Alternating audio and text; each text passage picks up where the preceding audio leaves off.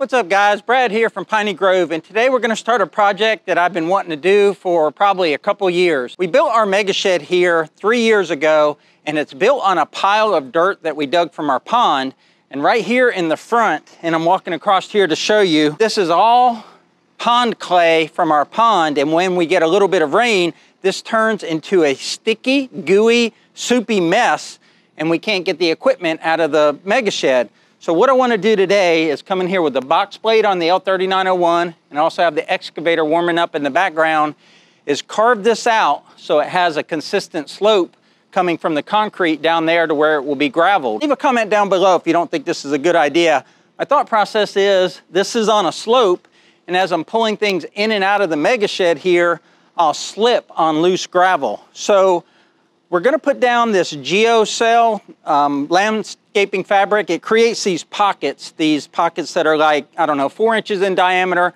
It's a 9 by 17 sheet, and it's 2 inches tall, and it holds gravel in place. So I'm going to put 3 sheets of that across the front of the shed here, because that's the area where I think the tires might slip the most coming in and out of the shed. We're going to start with the box blade and see how this does, but I think it's going to be a little bit too packed, and I'll have to grab the excavator and grub it out first.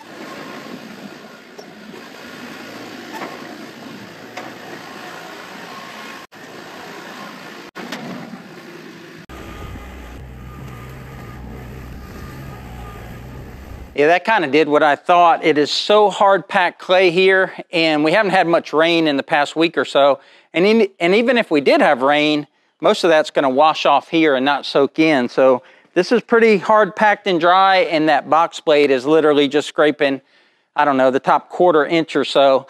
I could drop the scarifiers on the front of the box blade so they would rip ahead of the blade behind it, and that would help some, but I just think that's not the right tool for the job, and it's just going to take too long to do it that way. So I'm going to jump on the excavator and get in here. I can use the teeth to loosen up the top, and also we want to get this whole thing along the front of this concrete down about 3 inches or so. If that geocell is 2 inches, I want that buried underneath a little bit of gravel so you don't actually see the black geocells. So let me grab the excavator and try and rip this up a little.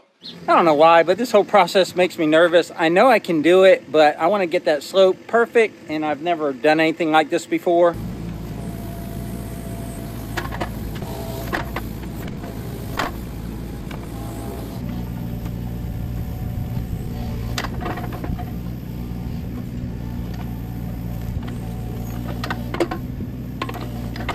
So that's right at 4 inches right there.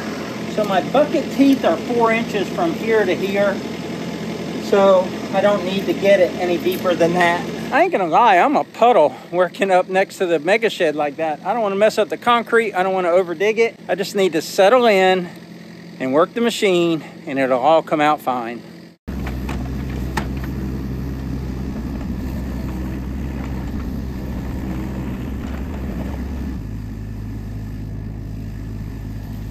I guess my biggest concern is I don't want to make this worse, but it's going to have to be worse before it's better. We've done so much grading here to be able to use this shed by putting all this dirt here and grading it several times, and now I'm ripping it all up. But I guess that's probably my biggest hang up today, is I've got access to the shed and I don't want to lose this. In order to make an omelet, you got to break a few eggs, so I guess that's what we're doing today out here, is breaking some eggs. And it's just dirt, right? I can always put it back, pack it in. It's funny how the box blade couldn't really touch this, but this little 24 horsepower excavator, not having any problem at all with it. Let's grab the tractor, scoop this out, and see what we got so far. I don't want to over dig it.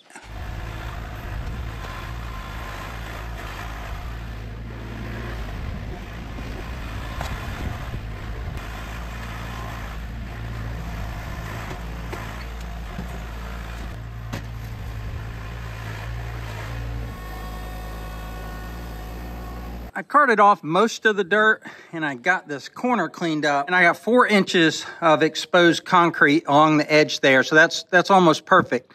And this isn't perfectly flat through here, but it doesn't matter because it'll get filled with gravel. What I want is that fairly flat, and then for it to slope down over here.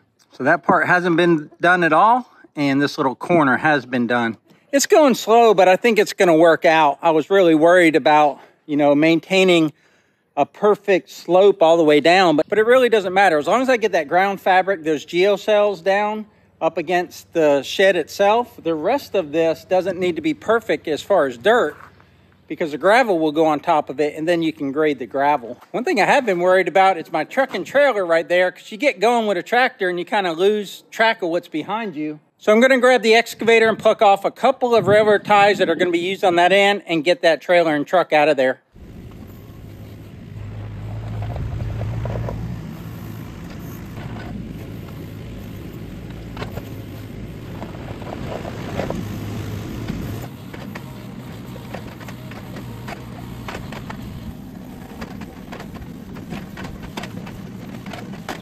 I've got a bunch of this loosened up here, and now I'm going to try and use the blade on the front of the excavator to extend where the excavator is across this tilled area and see if I can get it flat and smooth.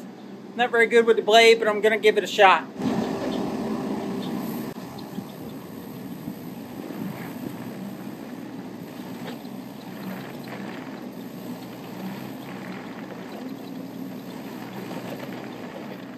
The trick to the whole blade thing is to keep the excavator on ground that's graded, and as you push, that will extend that grade into the new area.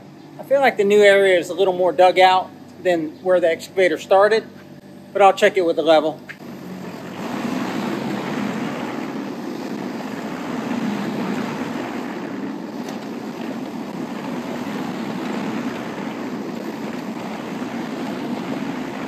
Put a level on the area I've been digging out here, and I got good slope. I'm about 3 inches down on the concrete side, and it's resting on the clay side here. It's an 8-foot long straight 2x4, and if I pick up that end of it, then that would be level.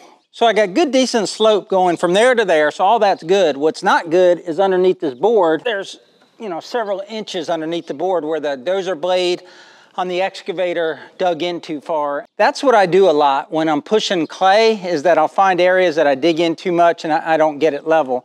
It's easy enough to fix. I have plenty of good clay here that's crumbly. I'll put it in here and pack it in with the excavator, but that's what I have to do all the way across here. And one thing we did when we poured the concrete to the mega shed here is that we sloped it 2 inches from the sheet metal right there for the whole 15-foot length of this porch.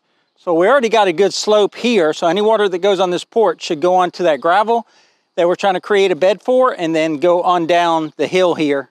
If you didn't notice, we not only slope from that way to that way, but we also slope from here to there. And all that water will eventually end up in an underground water system. We also collect water here along the edge of the mega shed. You can see the basin right there. And it comes to this basin, and then there's underground pipe to where my truck is, and there's a basin there all the way down to the pond.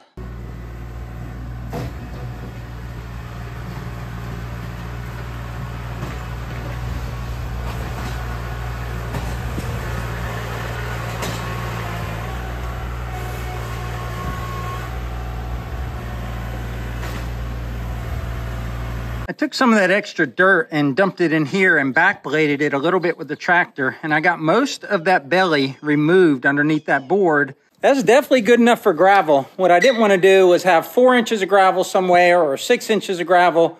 I want like a, 3.5 inches throughout. It's okay if it's an inch or two off, but that was probably 3 inches off.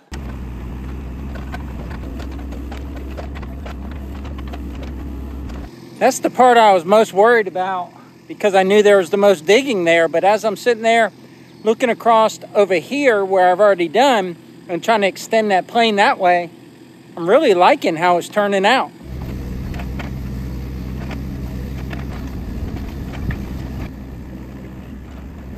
We built this building 3 years ago, and I've graded the front of that probably 3 or 4 times with the tractor and the box blade, but I could never get it right because I didn't have the right machine. We've had Precious, our KX71-3 excavator for right at 2 years now, and it's just all the difference in the world when you have the right machine to excavate where you need versus taking the box blade and trying to scrape a little bit when you really need to go down, say, 3 or 4 inches. I'm gonna go ahead and use the dozer blade on the front of the excavator to pile this up and then scoop it with the tractor. I could do it all with the tractor, but it's real fun to push with the excavator.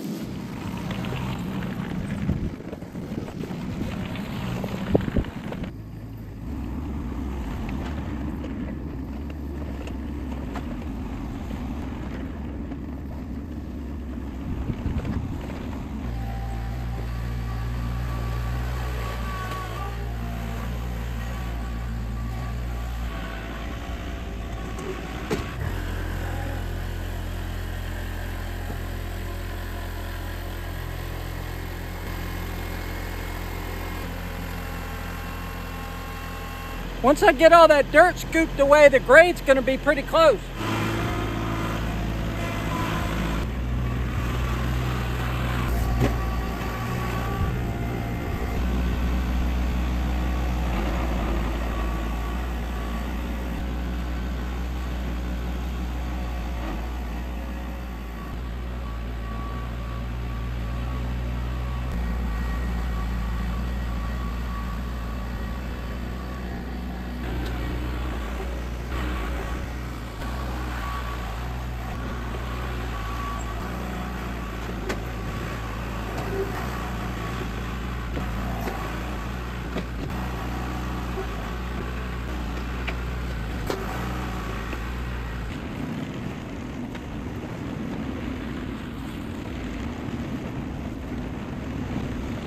All right, guys, I took the excavator and packed that in, and I just put a little water on it to keep the dust down and also to do a final grade with the back of the tractor bucket to get it smooth.